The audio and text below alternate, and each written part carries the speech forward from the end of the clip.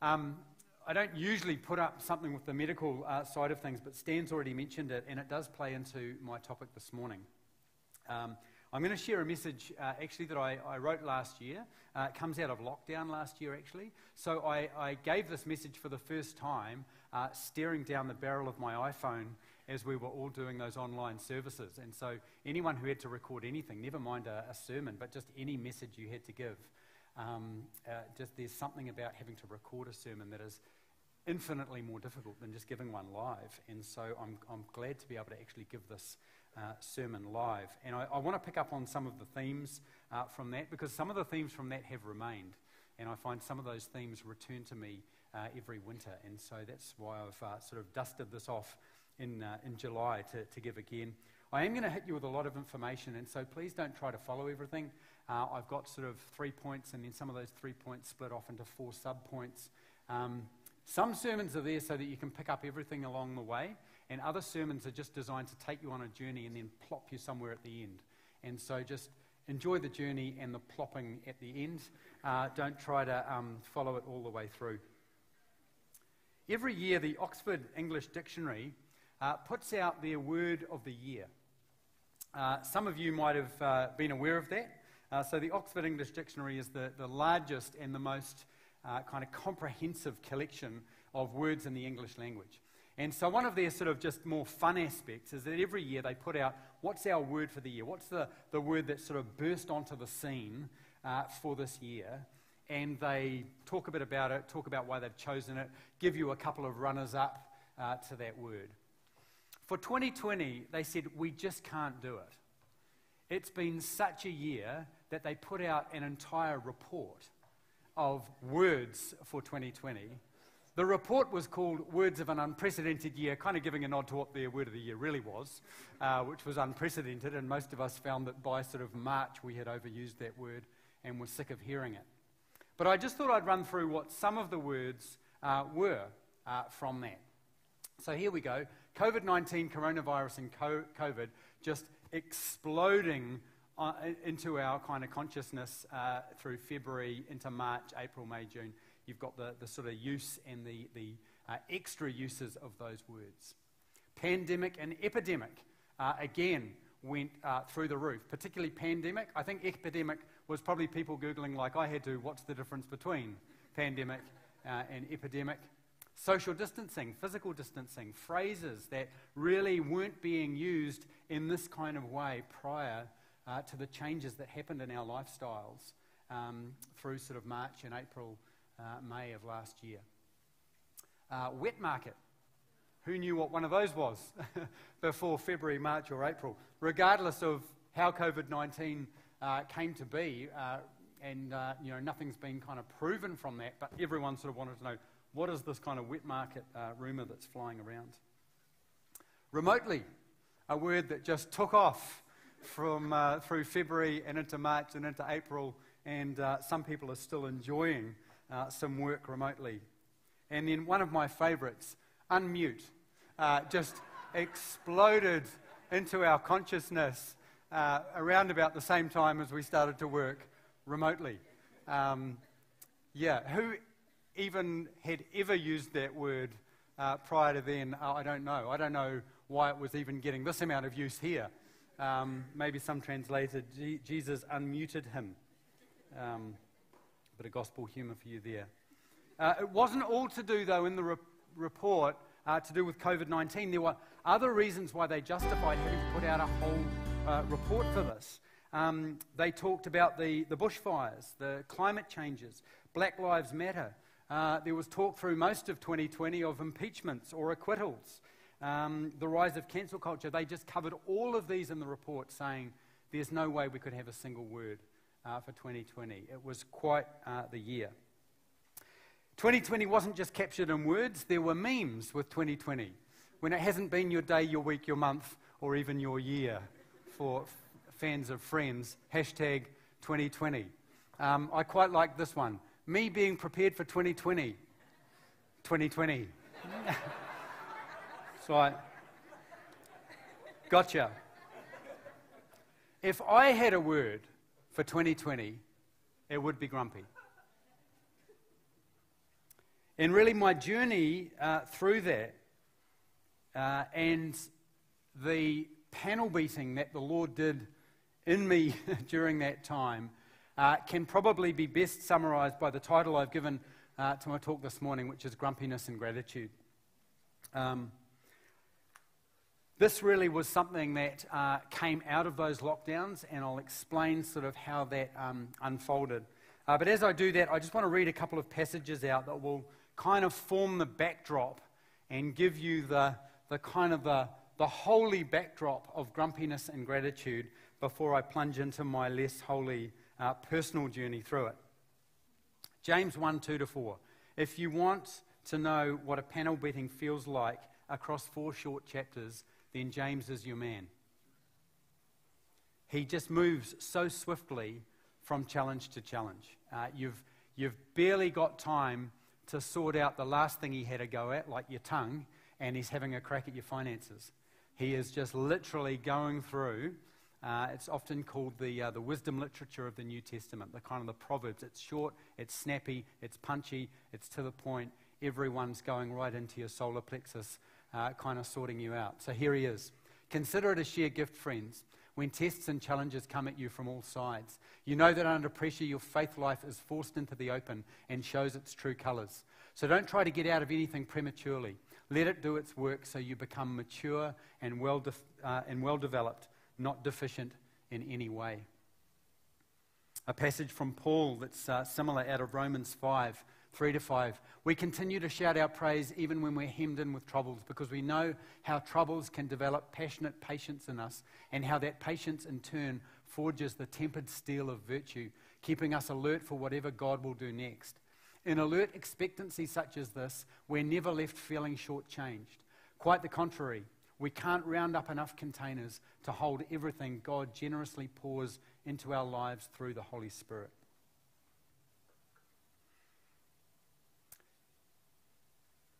These are passages that are quite the challenge to us when your 2 options are grumpiness or gratitude. And there's a sort of a movement between those. There was a song, I mean, you see Paul move so swiftly from those challenges through to we can't contain everything God's done for us. There was a song that I learned in Sunday school in the 1980s, in the early 80s, and it went like this. Are you humbly grateful or grumbly hateful? What's your attitude? Do you grumble and moan, or let it be known you're grateful for all God's done for you? Which one are you? That song came back to me when I was going through the kind of episode that I'm about to describe, and it came through with startling clarity, and I could remember all of the lyrics. Now, mercifully, you're not going to find out whether I remember the tune, but I could recite all of the lyrics to that song. What I'm going to do, though, this morning is spend some time unpacking the kind of 2 ends of the spectrum. As Stan mentioned, before I moved kind of sideways into theology, I worked as a doctor. And one of the most basic things that you learn at medical school is the difference between a symptom and a diagnosis. A patient might come to you convinced that they need antibiotics for their sore throat. But sore throat isn't a diagnosis. It's the presenting symptom. You need to establish why the throat is sore, and then what treatment plan best fits that why. And that really is what the rest of medical school and well beyond is mostly about. It's not all just about that, but mostly it's about learning the art of correctly diagnosing and then treating the why. Our simple throat example would proceed something like this. If we were actually, you were presenting with that, you ask questions about that presenting symptom. You ask for the location of the pain, the duration, the nature of the pain. Secondly, you ask about the presence, or just as important, the absence of other symptoms. Does it come with a headache, chills, runny nose, cough, rash, or difficulty swallowing? These are all questions that you might have been asked before when you've turned up at your GP complaining of a sore throat. Thirdly, you might gather further information by examining the patient. Now, these aren't called symptoms; these are called signs. These are your findings on examination. You look for a red throat, enlarged tonsils, swollen glands in the neck. And then fourthly, and this doesn't always happen because sometimes the symptoms and the signs are enough for you to know what it is, but you can move on to ordering any necessary tests. Blood tests, a throat swab. If you're on an American medical drama, you'd get a full-body CT scan, but usually you don't have to do that in New Zealand. And then finally what you do is you put the symptoms, the signs, and any test results together, and you form a diagnosis. And that is what you base your treatment plan on. And so here we go, in a nice kind of pie chart. You'll see that in adults, less than 20% of sore throats are bacterial and need antibiotics. More than 80% are viral and don't need antibiotics. On the other hand, there's a tiny fraction that can develop abscesses that require urgent draining or some other really rare but quite serious condition that needs to be treated.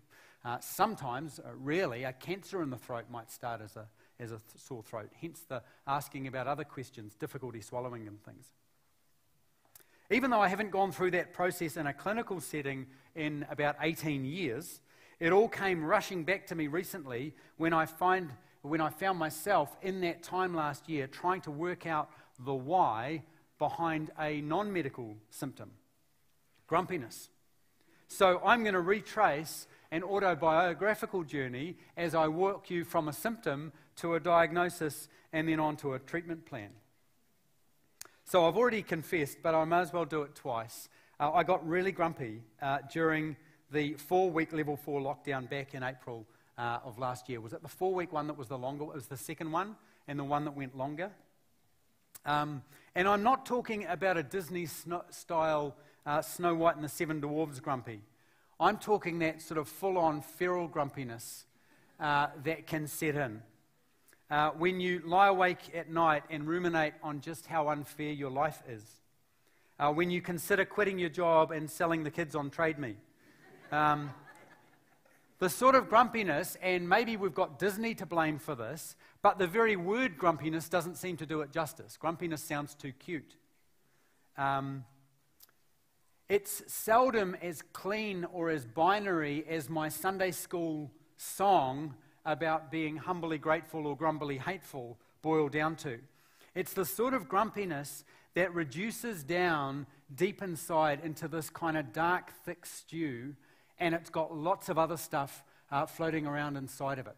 Anger, impatience, there's agitation, there's frustration, there's resentment. And not much of the spirit-born fruit floating around in there. Not a lot of love, joy, peace, or patience. I think what made it worse during that time was realizing on a global scale just how good we had it as well. So I was feeling this kind of deep kind of agitation and frustration and anger and resentment, but I was looking around going, man, I've just got no real reason on a global scale to be feeling this way, and yet there it was. Now, I'm not sure where you're at the moment. I've decided, and in chatting with Stan, to bring this out as my offering as part of your winter collective, because I've noticed it sort of revisiting, and it sometimes does that towards the end of our program, because we've been running hard for 7 months. The summer seems like a million years ago by the time late June hits, and I just find that it's just coming back and revisiting on me. You may not be in a season like that yourself, but I hope some of what I share might help to arm you for your next season of it, or you may well be deep in a season of grumpiness right now. I don't know. Stan didn't give me any names of people he thought I should be speaking specifically to this morning. But if that is you, you've got even less reason, because you live on the coast. And the coast is like Auckland's worst kept secret. Like everyone wants to be where you are, and we can't, for all sorts of reasons. But shame on you if you've ever had a grumpy day in your life while living here. I've had plenty of seasons of grumpiness. Last year was a pretty deep and dark one, but it was by no means my first. And one of the things I learned after coming back to faith in my late 20s, I'd had about a prodigal decade, and I came back to faith in my late 20s. Now, one of the things that took me quite a while to learn was that grumpiness is a symptom, it's not a diagnosis. There's usually something else going on, there always is something else going on that is making one grumpy. What took me even longer than that, in fact, more than a decade, was developing the maturity to actually patiently kind of handle a process of assessing that symptom and making a diagnosis, trying to correctly identify the why. And it's something that I still really wrestle with, as good friends and family will attest to. So, on to the diagnosis. Well, there were a couple of things that I noticed during that lockdown season of grumpiness. The first was that I didn't seem to be the only one who was brewing a stew. It might have been slightly distorted by my own kind of grey outlook.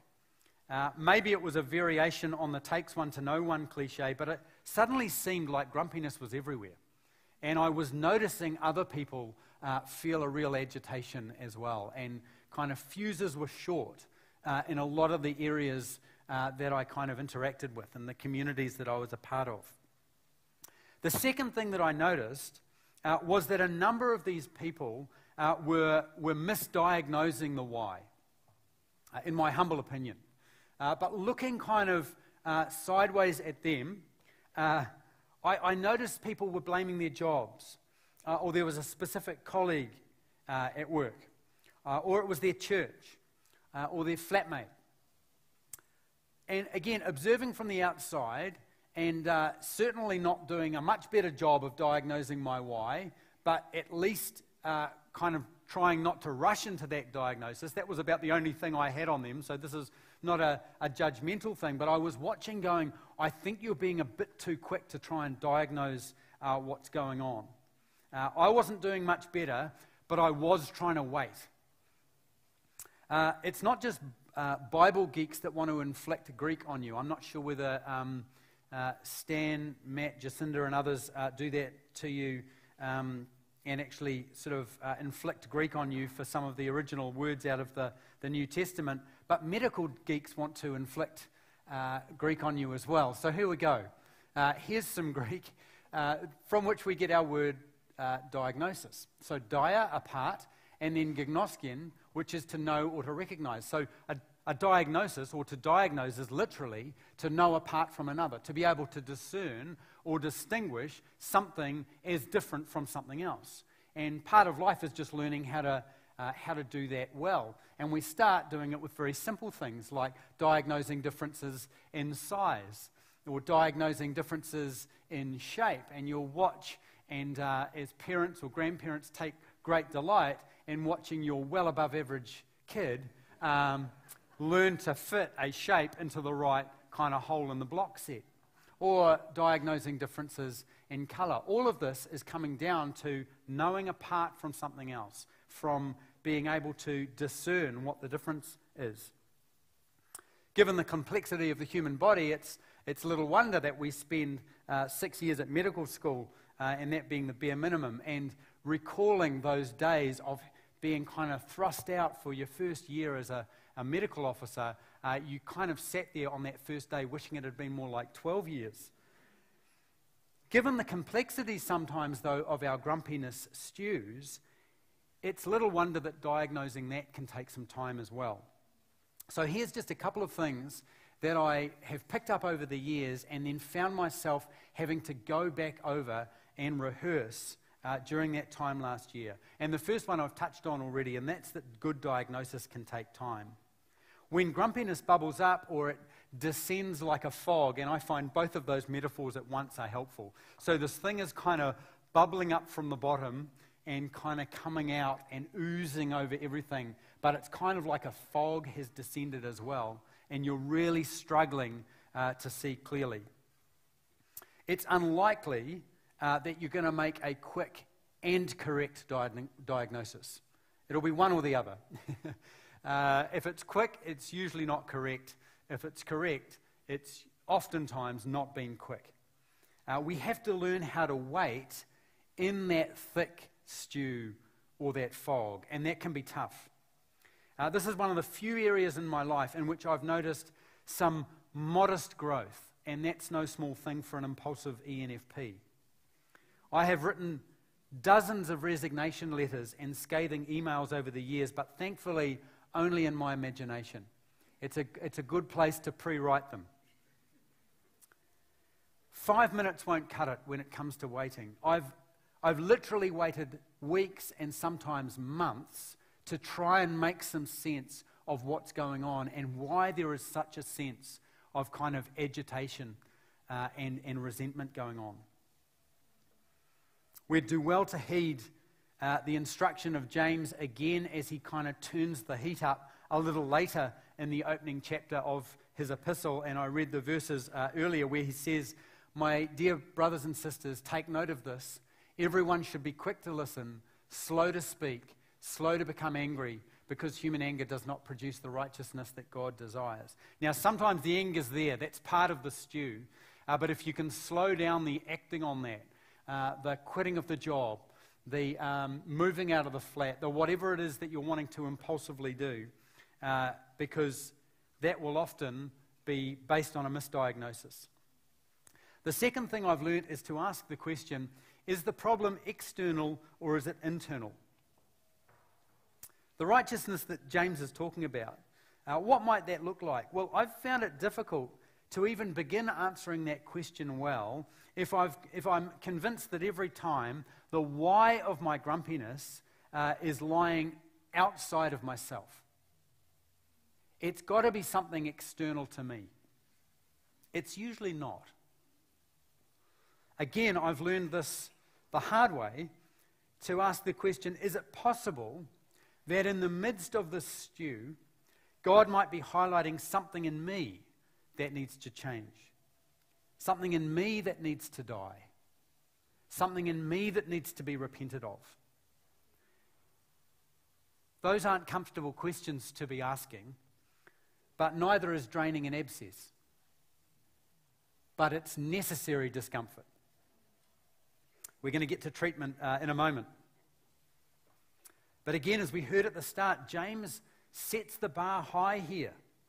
When tests and troubles come your way from all sides, friends, consider it a sheer gift.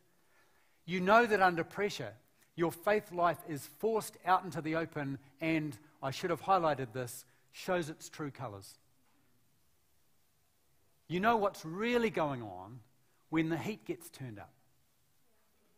Anyone can act the fruit of the Spirit in good times.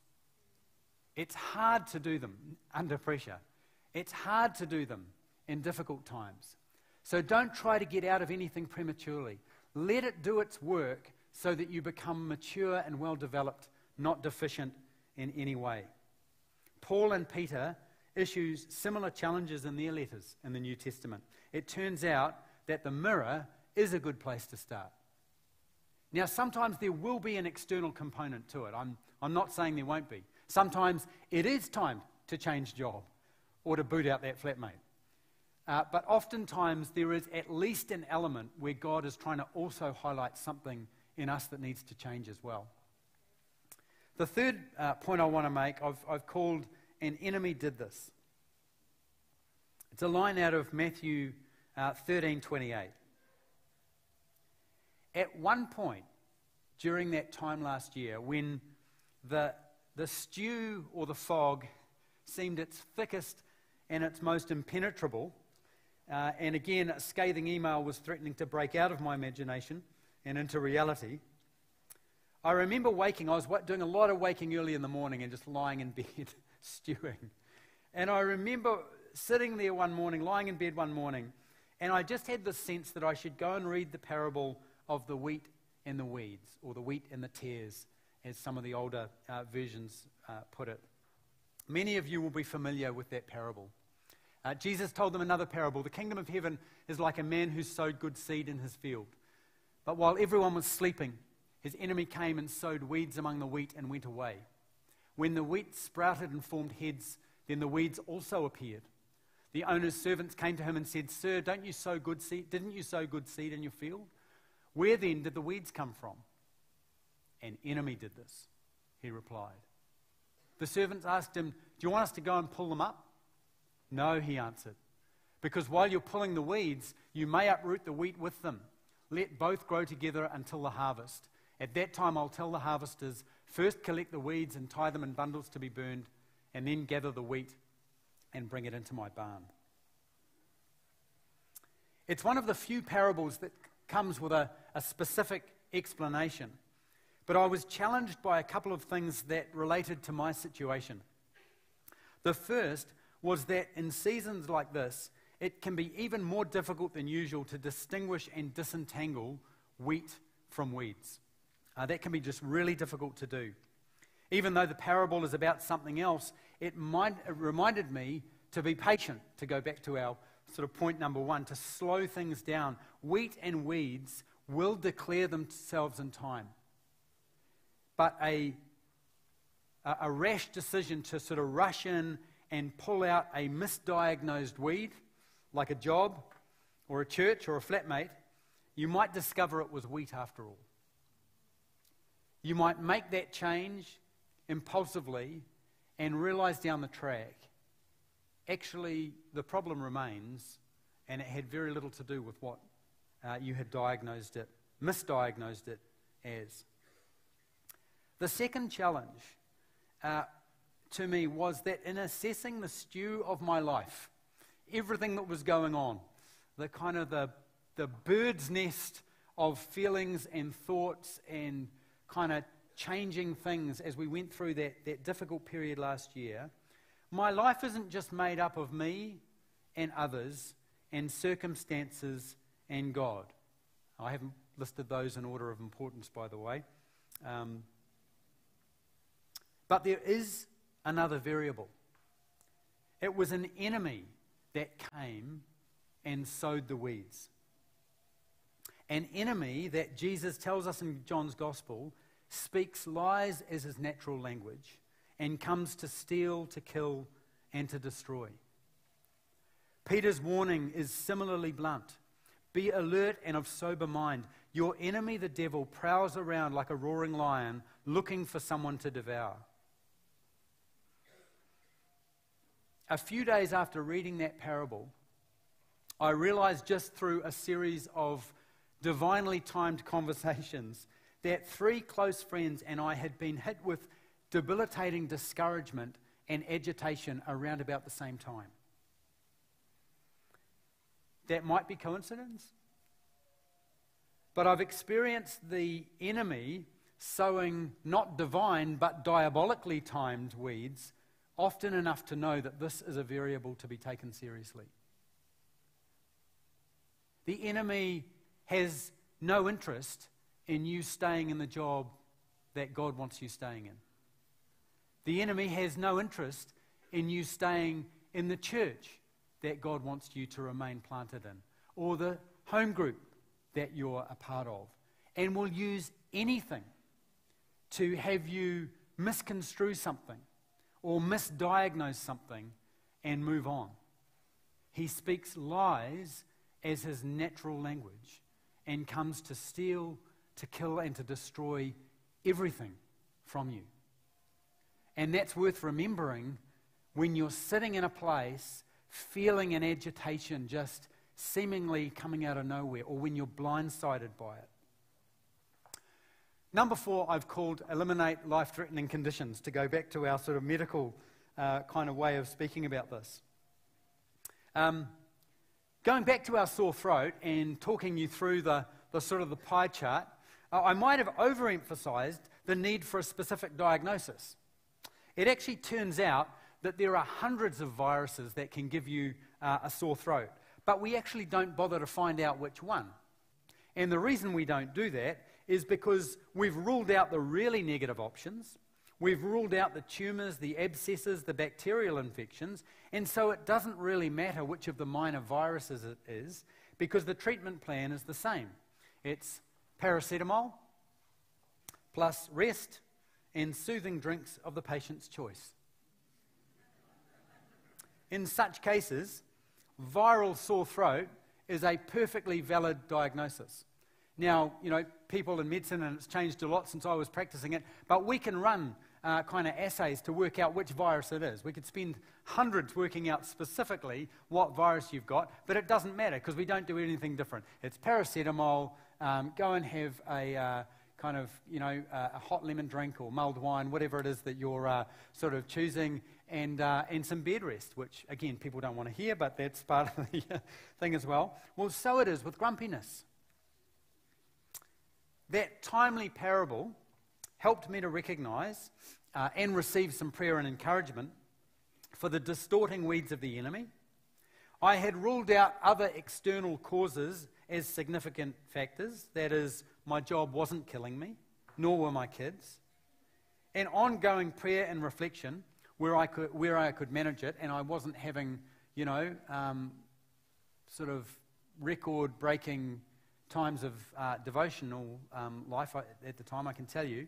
But discussing it with Jules and others made it pretty clear that God wasn't nudging me towards any major external changes. And so it didn't really matter what other non-life-threatening viruses were floating in the stew. I was able to ride out the rest of that season. Having eliminated those life-threatening ones, I was able to similarly just take some paracetamol, a drink of my choice, and chalk it up to viral grumpiness. Now, I've put paracetamol in inverted commas because I'm going to move on to treatment, and my title's given it away. What I want to suggest is that gratitude is the catch-all paracetamol for grumpiness and should be part of any treatment plan for grumpiness. I think familiarity with both gratitude and paracetamol has bred some contempt. Paracetamol is the most commonly used medication around the world for pain relief, and it can be, in some instances, remarkably effective. Now, a study just came out a few months ago since I wrote this, where a crowd in Australia had actually been fined for overselling the results of paracetamol and for branding things specifically. So there are some pains that don't respond well to paracetamol.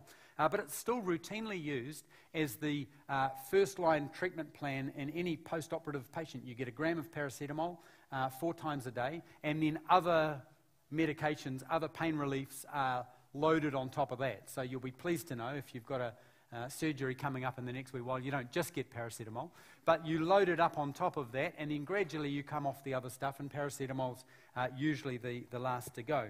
Again, that might have changed, but that's how I recall things. And it's the same paracetamol that you buy at the supermarket. And yet I find that friends and family will often turn their noses up when I suggest it as the first choice. They want me to suggest something that befits the grandeur of their condition. And I always say, no, we'll start with that and let's see how we go. We can build up from that.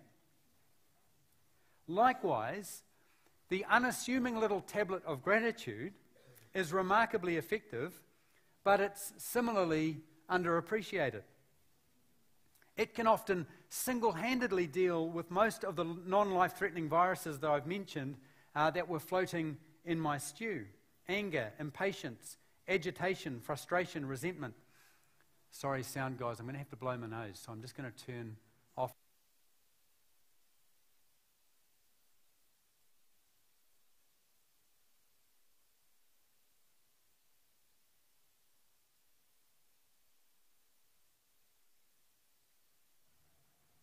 There we go, better than leaving it on. I did once wear it into the toilet, and it does indeed capture the sound of everything, as I was told later.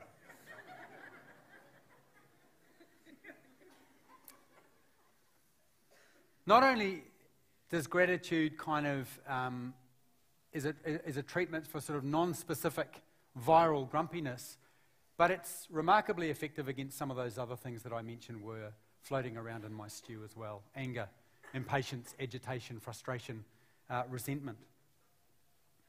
Gratitude has long been valued as a spiritual practice. Location doesn't necessarily indicate importance, but it's interesting that pastor theologian Lynn Barb begins her book, Joy Together, a book on spiritual practices for your congregation, with a chapter titled Thankfulness. Adele Alberg-Cahoon covers more than 50 practices and exercises in her spiritual disciplines handbook, and gratitude is second.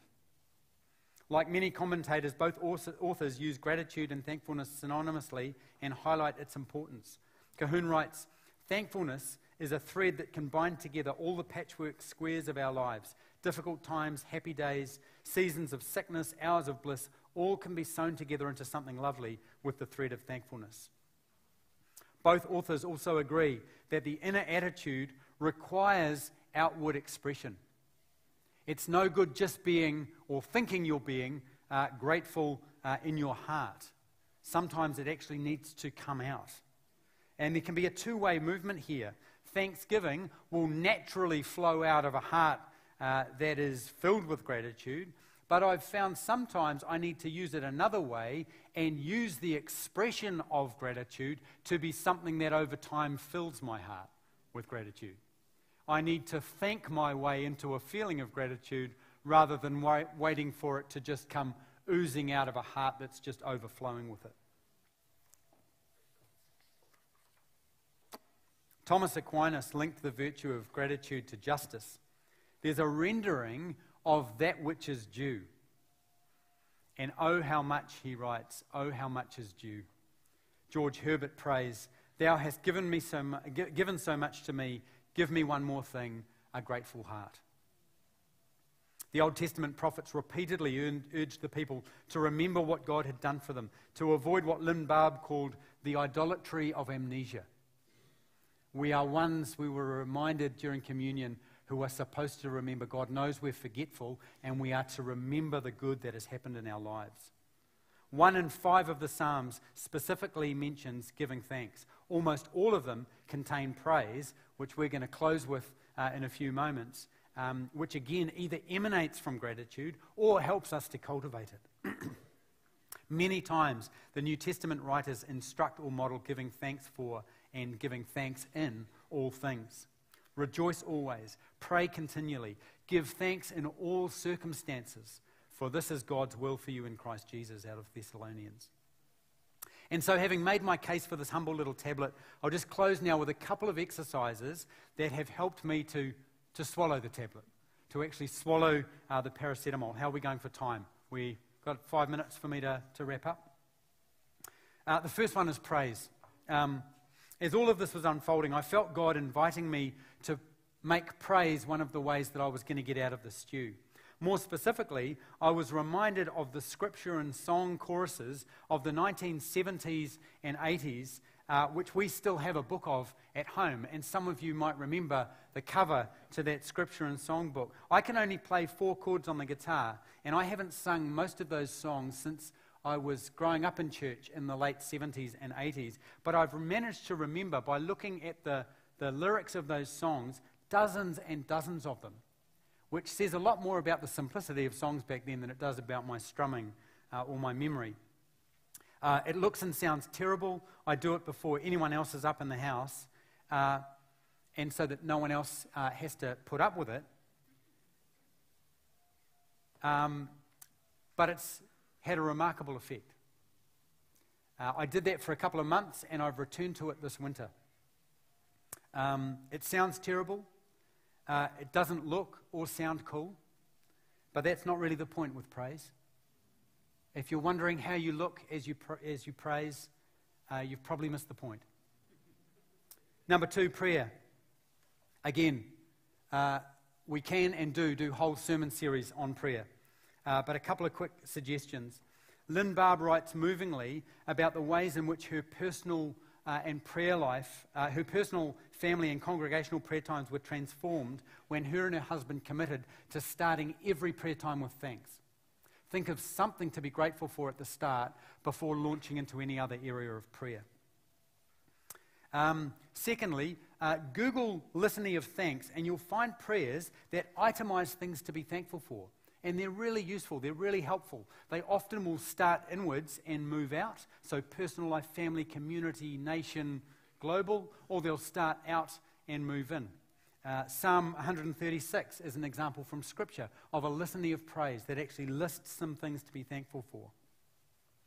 And then thirdly, I can't really move on without emphasizing the importance of receiving prayer from others. Our faith is lived in community, and we desperately need the encouragement of others to be praying for us. Sometimes we don't have the energy or the faith to be praying meaningfully ourselves, and we need to be just receiving that.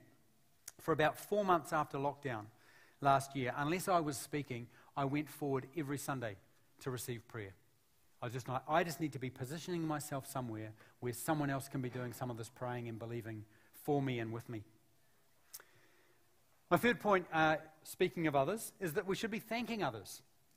While we're, talking about community, I'd say again, gratitude is underdeveloped if it's expressed only to God for what God has done in our lives, and never to others about what they are doing in our lives as well.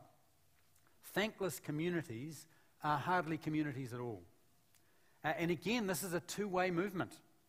Don't wait for feelings of thankfulness to come gushing out of an overflowing heart. Sometimes you need to thank someone in order to develop that gratitude for them. It's hard to stay grumpy at people if we're constantly thanking them. And then lastly, and this is one that others have picked up better than I, but a gratitude journal. All of those people I mentioned who have written books on this recommend keeping a gratitude journal. I hate journaling, so what I did instead over that lockdown time was that I employed my trusty iPhone 7 to keep not a written journal, but a photographic one. And so every day I just took a picture of something that I was grateful for. A warm fire on a cold May morning. Psalm 136. The kids packing their Sylvanian family's car like Dad packs it for holiday. Our bread maker over lockdown. A morning sunrise where the sky just goes fluorescent pink. The only remaining flowers in May in our garden. Just some things to be just kind of little out of focus shots, but just reminded me of things to be grateful for. I want to close as I just invite the band to come up. We are going to close just with a song of praise this morning. But I want to close where we started this morning out of Romans 5, 3-5. We continue to shout our praise even when we're hemmed in with troubles, because we know how troubles can develop passionate patience in us, and how that patience in turn forges the tempered steel of virtue, keeping us alert for whatever God will do next. In alert expectancy such as this, we're never left feeling shortchanged. Quite the contrary. We can't round up enough containers to hold everything God generously pours into our lives through the Holy Spirit. Again, I don't know exactly where you're at this morning when it comes to the scale of sort of grumpiness through to gratitude. Hopefully I've explained my journey last year in enough detail that there's no judgment from the front here. But I just want us to take just a moment just to think of some things that, whether we're in a season of grumpiness or not, just some things that we can be grateful for. Some things that we can just offer up to God in gratitude. We'll just do that for, 20, 30 seconds, and then I'll pray and invite the team to take us into praise.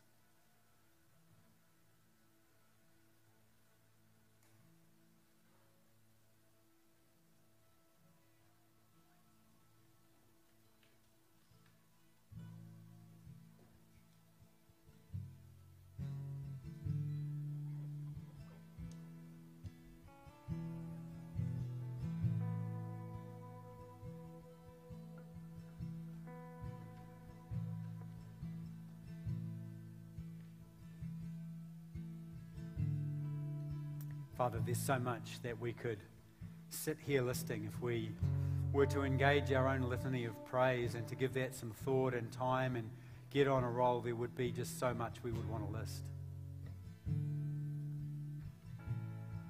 And yet, Father, for some of us here, Those things will be hard to list because there's other stuff going on that's creating that stew, that's creating the fog. And we want to lift that up to you as well. We want to lift that up with thanksgiving. We want to thank you for seeing that, God, for seeing us in that space. We ask you, God, for the patience to sit in that space and to diagnose well, to listen to what it is you're wanting us to learn and to see and to discern in that season.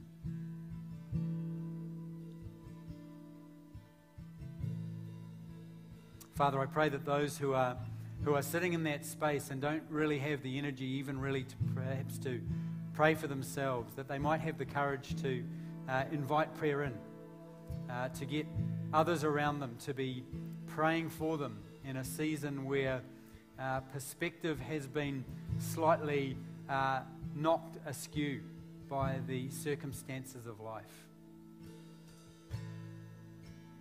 We thank you, God, that you are with us, whether or not it seems as though your nearness is tangible. The scandal of the Christian life isn't so much, God, that we claim you exist, but we claim to do life with you. We claim you do life with us. We claim you're with us in that. And so we lift up our season now, whether it's one of being in a stew, whether it's one of enjoying some respite and some spaciousness and some lightness. But God, we thank you that you're in it with us. We give you glory. Praise is a fitting place for us to close this morning. Amen.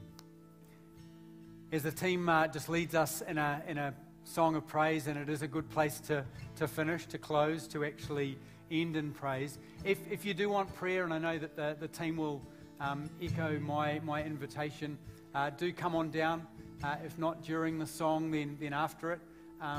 And, you know, I make that invitation broad. You're not fessing up to being the grumpiest person in the room if you come down.